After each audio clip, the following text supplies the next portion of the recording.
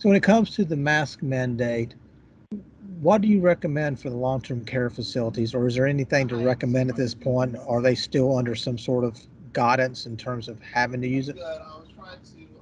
I mean, I don't have that guidance in front of me, but I'd assume they would fall under that, what other healthcare facilities where masks are required for the staff.